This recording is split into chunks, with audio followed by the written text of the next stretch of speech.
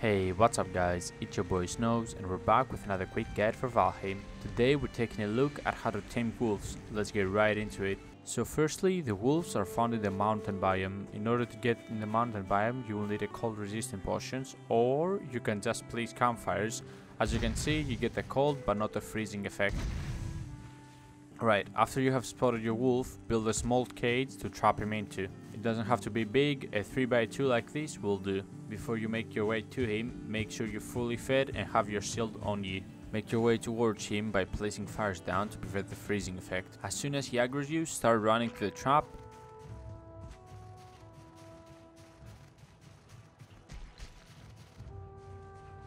If at any point he gets up to you, you should turn around and block his attack. Keep in mind that this guy hits like a truck.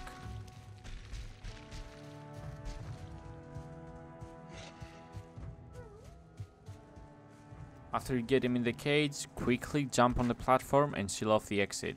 Throw him some raw meat and the taming process will begin as soon as he stops being aggro to you.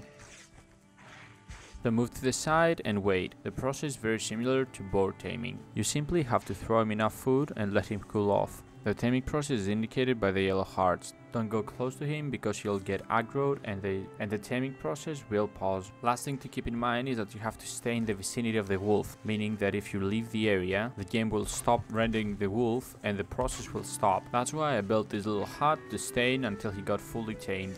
Taming wolves actually takes some time, so be patient. After they have been fully tamed, you can pet them in order to make them follow you. Be very careful with these guys because they will attack everything. They can handle the smaller opponents just fine, but enemies like trolls will destroy them.